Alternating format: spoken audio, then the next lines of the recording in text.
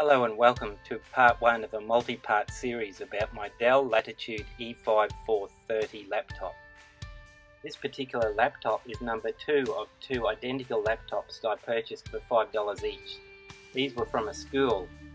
The first one overheated and died. Let's start from the beginning. They came without a hard drive, had an i3 dual-core processor, 2 GB of RAM, and HD3000 graphics. I upgraded it to 8 GB of RAM and installed Windows 10 on a 256GB Samsung SSD.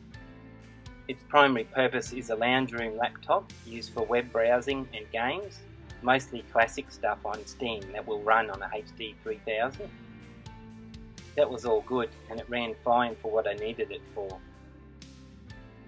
Then came Minecraft. Minecraft ran okay, but there was a warning on the screen about how they would soon stop supporting the graphics card. About the same time I ran a benchmark on the laptop and upgraded the CPU to an i5 and it ran much faster. After this I went searching through my dead laptop collection and found an i7. This is where things got interesting. Looking at the CPU Z stats pages for the first time in at least 10 years, I saw it. Intel HD3000 graphics. I hadn't thought much about what integrated graphics actually meant. In fact, I assumed it meant it was integrated into the chipset. How wrong was I?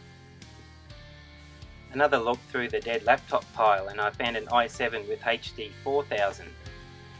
What a find!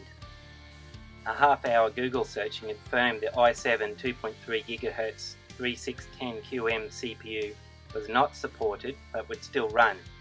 I probably would have tried it anyway. I installed the CPU and the laptop's benchmarks went through the roof. Not only that, but its fan was running hard.